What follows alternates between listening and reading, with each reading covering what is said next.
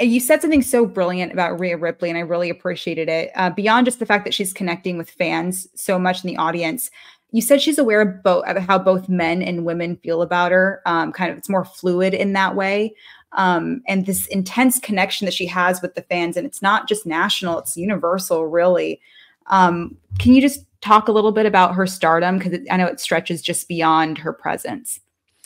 Yeah, Rhea Ripley, you know, for people who have not been watching WWE, is just a massive young star. She's now just getting to like her mid to late 20s, maybe 26 now. She is like strong, like China, you know, and also like charismatic and like as beautiful a woman as you'll see on television. And is charming. Like she has a charming accent. She has like everything that could work for her athleticism, how strong she is. Like literally you will just like, there'll be a segment where you're just like staring at her arms and you're like, are you real? Like what is this? You know, she's got so many different things that make her great. Her move set, the moves she's actually capable of doing in the ring are so cool, right? She just has so many things. And yeah, she has this awareness that people are not only super into her in-ring performance, but that there is some sort of connection, attraction that fans have to her. Like she knows it. And she never hams it up by like, she doesn't generally post like particularly sexy Instagram pictures. She doesn't do anything that's obvious or corny.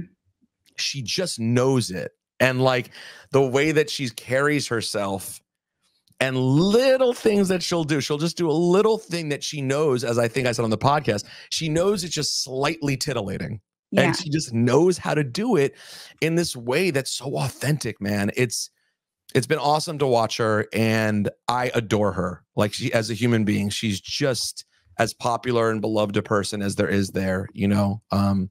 Bianca Belair as well. Like I often talk about that, like that when those two showed up, all due respect to all the great superstars we have, but there is something special about like the heart of Rhea Ripley and Bianca Belair and the kindness that they've sort of brought with them. Like everyone roots for them. Like you just want them to be great.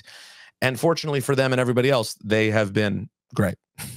Yeah, we had Raquel on the show. I'm obsessed with her too. She's the same way. What a beautiful what a beautiful human being she is. She makes me want to be a better person, and I'm not exaggerating. Like not even exaggerating. No, she is a lovely, lovely person. Yeah. Well, you mentioned China. Do you think Rhea would have played well in different eras of WWE? Oh, I mean, I have to imagine. I mean, obviously it was a different time then. It was harder for women. They weren't getting the opportunities. So it's a sort of different animal, if you will. But yeah, I mean, I think someone like her with the talent, the look, the charisma, yeah, I can't see an era existing where she wouldn't have made it happen. Maybe back in the day, she would have had too many tattoos. Yeah. And that would have been like, because I mean, you didn't even see men with tattoos at that time. Yeah. So the idea of people being like, a woman with tattoos on TV, what? Yeah. So besides that, yeah, I can't see anything that would have held her back. She's too great.